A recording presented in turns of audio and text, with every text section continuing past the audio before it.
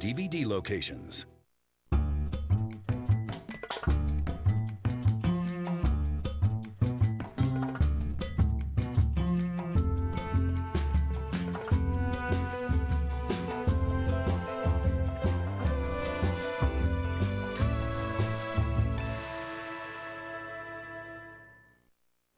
Hey there, I'm Ben Mankiewicz. Thanks for joining us.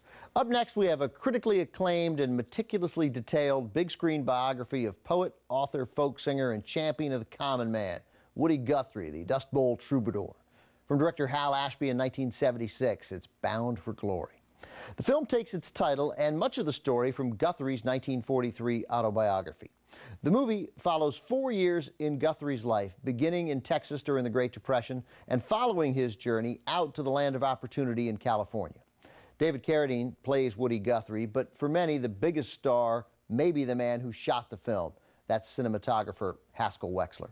Wexler is widely considered one of Hollywood's most talented cinematographers, and this movie, a beautiful film, is a typical demonstration of his gift.